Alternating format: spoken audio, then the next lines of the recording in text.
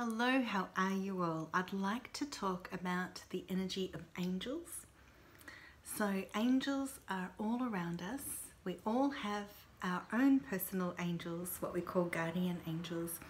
And there are angels that you can call upon at any time. Angels are very safe, loving, and a beautiful, vibrant, gorgeous energy. They are uplifting, they are comforting, they are filled with the highest of pure intention and vibration and love.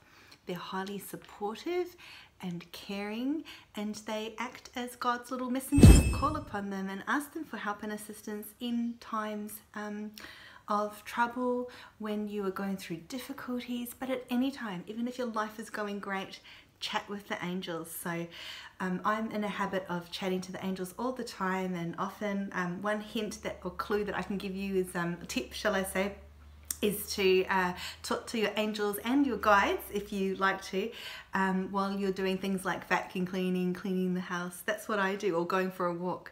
That way it's quite meditative, and you're killing two birds with one stone, so to speak, but you're just releasing anything that you need to release from you, like questions you have, burdens, problems, issues, concerns. Just release it all out to the angels. Tell them, you know, also things that are, and it depends each time that you do it, but you might like to share two positive things. They're there to help you and to listen to you and to offer you comfort and support. Sometimes we don't feel that straight away. We might feel, especially if we're going through a bit of a rough patch, or we might feel like no matter how much you're praying or talking or asking or begging, you feel like nothing's happening. But that's just because of what you're going through in the dense, thick energy of the oppression that you're under as you're going through a difficult time. And any spiritual being can have a hard time piercing through those veils, but often it's also not overnight always, or not instant. Sometimes it is. Sometimes we can instantly feel the energy of the angels. You might get goosebumps. You might also just have a sense of a feeling or a thought or an image cross your mind, or just feeling like something just brushed against you or something like that. Or not long after, you might see a sign or something like that, or just feel like a solution is coming, and they come in mysterious ways. So you might get answers to problems or questions through other people, or through something you might see on TV, or something you might read, and it's often very subtle. It's a subtle language of the angelic realm, just like sometimes it can be subtle when you get other messages from spirit, but they're here to guide and support us. So don't ever forget it. Anytime that you're going through a bit of a blue, just call upon your angels and ask them to turn and shift things around. And at some point, whether it's seconds, minutes, hours, days, or a few weeks ahead, there'll be some kind of shift, and something will happen, and they'll offer their assistance in that way. I've got so many angel stories to share with you over time, so I know for sure angels are a thing because of my personal experiences, and I encourage you to talk to your angels. So how can you communicate with angels? So if in doubt, very simple steps that you can do are, for example, have an angel statue. I love angel statues. I've got lots of angel statues. I'd love to have a really big one. And I've just enjoyed them even since I was younger. There's just something about them. But having little things like that can bring in the energy of the angels, and just by your pure intention and just asking, angels, please be around me. One more thing about angels, I mean, you can feel the presence of them, so even just here now. So as I do my work, I always call upon the angels to assist and to offer their healing and guidance, and they are here for us as unconditional loving beings of light. They are beautiful to work with, and their energy is just gorgeous, and they offer very cute loving messengers as well. And I know that people who have experienced this are familiar with that really soft, loving feeling that angels offer. So how do I ask my angels for help and guidance? So one thing you can do is just, if you have a question in your mind, so let's just take some deep breaths. Okay, and just relax, keep breathing in and out. again. Let's do so 3 times. Just feel yourself fully relax. And as you do, just be very, very aware of your own energy and the energy around you, and let go of any worrying thoughts. Let them dissipate and drop out, and just leave your body. If you have worries and concerns, just ask the angels to take them away. And we're going to ask the angels to be around us. Thank you, angels, for offering your supportive, loving energy and for issuing healing for all in need. Okay, just allow yourself to receive.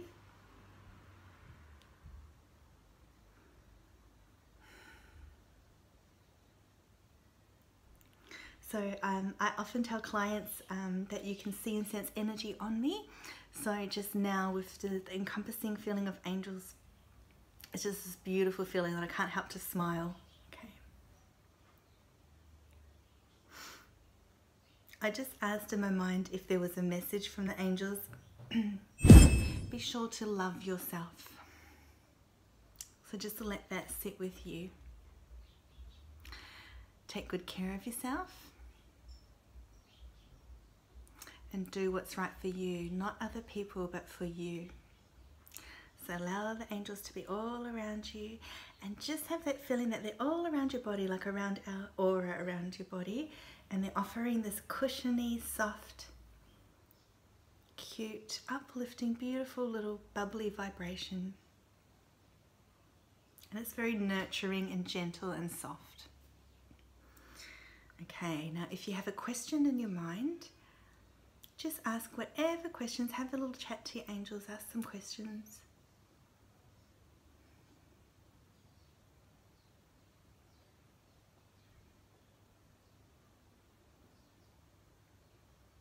And then be willing to receive answers through any thoughts or feelings that you might receive, any little nudges, memories, anything that might pop in your mind.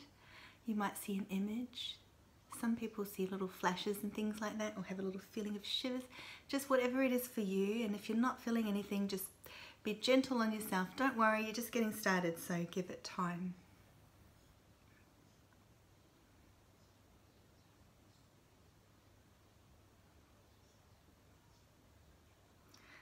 So you might like to pause this video and spend longer just feeling calm and meditative, and be in a receptive and open space to receive healing, insight, messages and guidance. And you might not receive that immediately. It might come later, as I said earlier in the video. So just allow things to be, let go, and know that your angels are around, and they'll do what they can behind the scenes without interfering too much with your free will. And you know, because you have to make your own choices in life, they'll do whatever they can to support you and show you signs. So let's ask now for angels to show a sign. Let's ask for the sign in the form of a white feather. Angels, please show me a sign in the form of a white feather in the next 24 hours. Amen. And so now you've sent out that message to the angels, and just be open in the next day or so. And sometimes it takes longer than a day, so don't limit yourself. Don't limit yourself to time and you know, get all sad and depressed if you don't find your feather. Don't worry about it. And also just be open to what you might see. So we're not straining ourselves. We're not trying to see, where's the white feather? Where is it? Is it somewhere here now? It's just remember that you've asked for a sign, let it go and allow it to be. And it might be a little baby white feather, it might be a real one, might be fake, it might be something you see on TV or in a picture, or hanging on a dream catcher or something like that, so, or on someone's dress printed on. Just be really open to how that image might be received for you. It could be something so subtle or different even than what you expect, such as you're looking at your bone scan and something looks like a white feather, and then you just get a feeling, and when you get that little feeling and sensation, there's your sign. And then thank you, angels. Thank you for listening to us. Thank you for our signs. Thank you for being around us. Amen.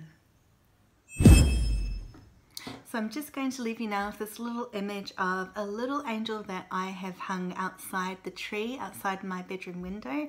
and it has a reflective surface, so it allows the light to reflect, and it just gently blows around in the breeze. And I often just sit in my bedroom and I look out at my little angel, and it always helps me feel uplifted, and it's a reminder of spirit and the light, and that the angels are always around us, and it shines beautiful light into my room. So just want to show a little segment on that. The first part, you'll see the angel hanging in the tree, and then you'll see how it reflects in my room.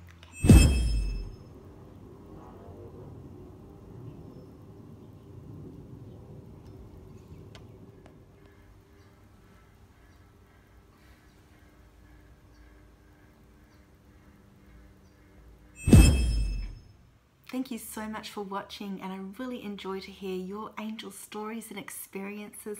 Let me know how you go with the meditation and the asking of questions and signs, and how you might experience angels, or if you're not sure if something's a sign. So let me know here on this YouTube channel through commenting, or write to me on my Facebook page, a public post.